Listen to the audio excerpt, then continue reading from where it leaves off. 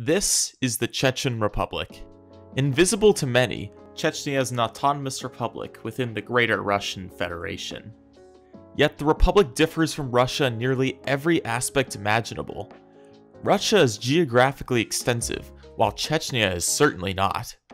Russia overall is majority Eastern Orthodox Christian, albeit not very religious, while the vast majority of Chechnya is Muslim and very religious. Russia's population has also stagnated, with the ethnic majority Russian population falling, while Chechnya's population is steadily growing. So what makes Chechnya so unique within the Russian system? And how could the region create a geopolitical ripple effect across the entire post-Soviet space? Welcome to today's episode of Mac's World Politics Report. A short disclaimer. The way I'll be describing certain political figures in this video is not meant to elevate them, but to explain how their public images have had profound impacts in Chechnya's politics. With that out of the way, let's begin.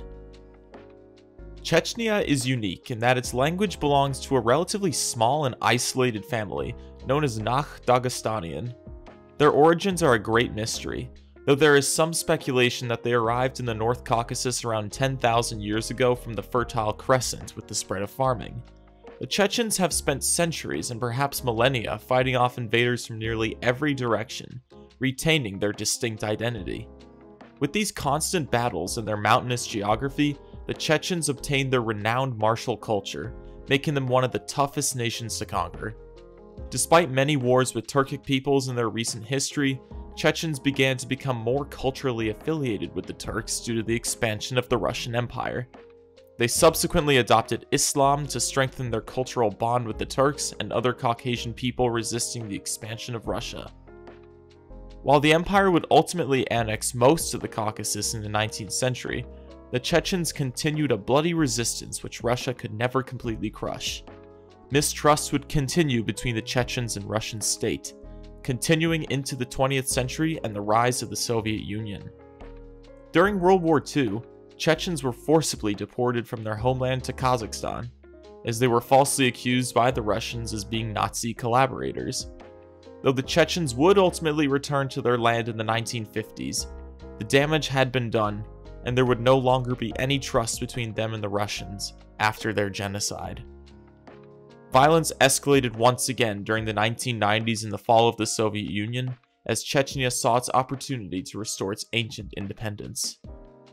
Chechnya's post-Soviet history has produced some rather notable characters who have been instrumental in directing the nation's history.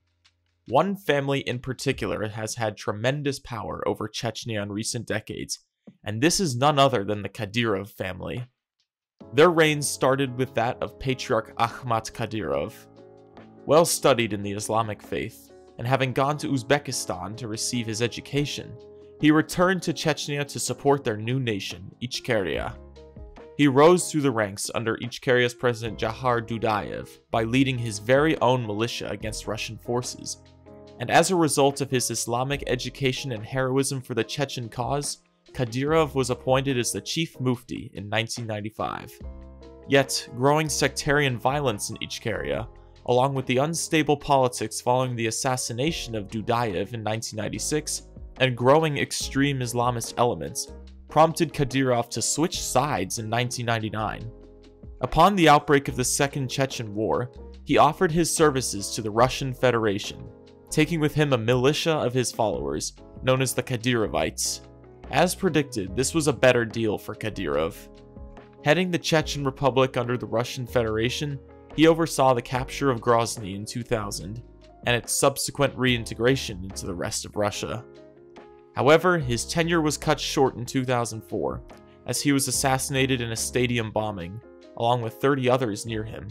The politics of the Chechen Republic would remain unstable for some time, though ultimately Kadyrov's younger son, Ramzan, would establish himself as the sole ruler of the republic.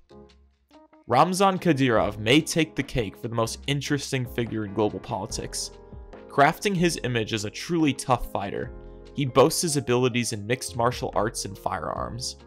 He simultaneously presents himself as a devout Muslim, promoting Islamic ideals and the laws of Chechnya, and fathering 12 children in a show of pure masculine fertility.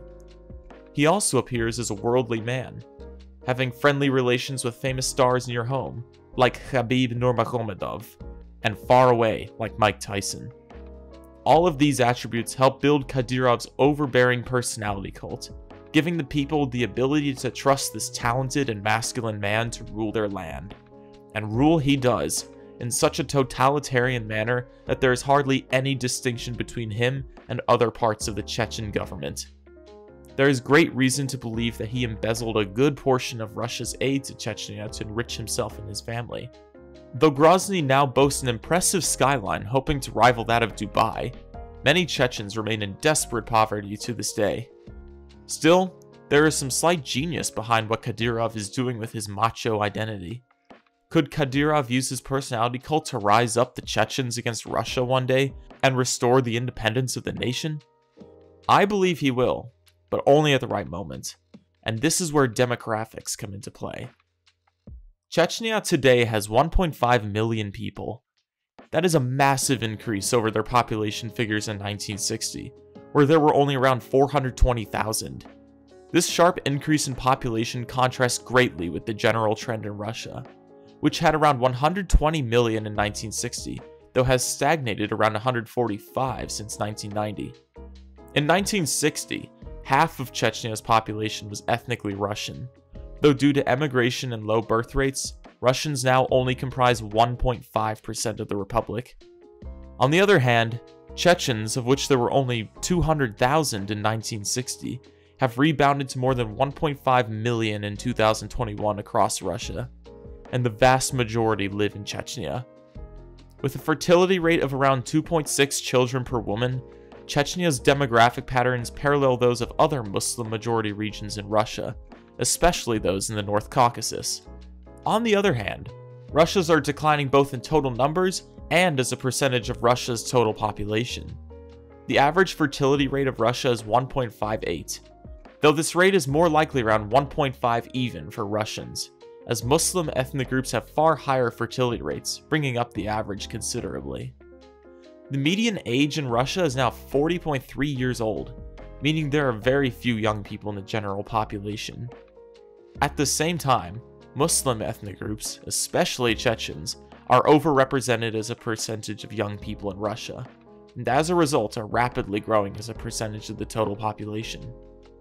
Russia's population has remained stagnant over the past 30 years despite the decline of the Russian ethnicity, mostly due to Islamic population growth and immigration. People who have been around this channel for a while will now know that this is the part of the video where I explain my fanciful predictions for the future, based on factors explained earlier on. While a lot of my predictions are purely speculative, I'm almost certain that something big is going to happen in Chechnya in the next 20 to 30 years or so. The Republic already functions independently in many respects, though Ramzan Kadyrov portrays himself as a staunch Putin ally. However, I don't see this alliance lasting. Chechnya largely relies on Russia to keep its economy afloat, and there is good reason to believe that Russia's economy is heading for collapse in the coming decades.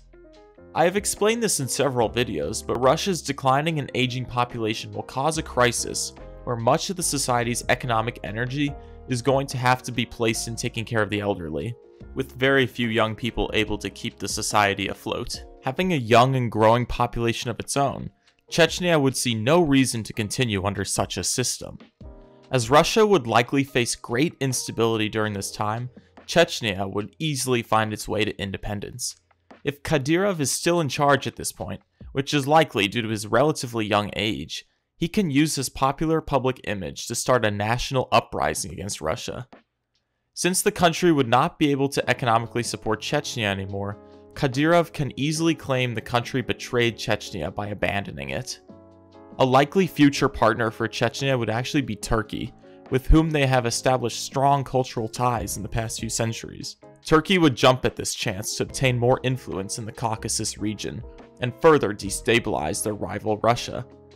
Chechnya is certainly the most likely nation to declare independence, but most of the North Caucasus nations have a good chance of splitting from Russia amidst the crisis as well. Ingushetia, populated by fellow Nakh peoples, will likely reunite with Chechnya, and some parts of the ethnically diverse Dagestan may also join this greater Nakh state. The entire region would become economically linked to allied Turkey, and like Azerbaijan, Chechnya could become a junior power within the Turkish alliance structure, and Kadyrov would be tasked with keeping the North Caucasus stable. This of course opens many new questions, such as the fate of Armenia amidst Turkish dominance in this region, and what happens to the rest of Russia. But these are topics for another time. Will we see a Chechen state re-emerge in the next 20 to 30 years? It is likely, but only time will tell.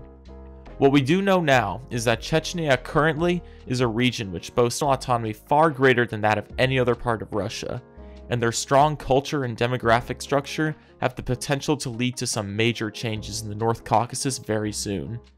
I would ask my followers in the world to pay attention to this region very closely. The North Caucasus nations appear invisible on a world map, but the status quo here is certainly not guaranteed.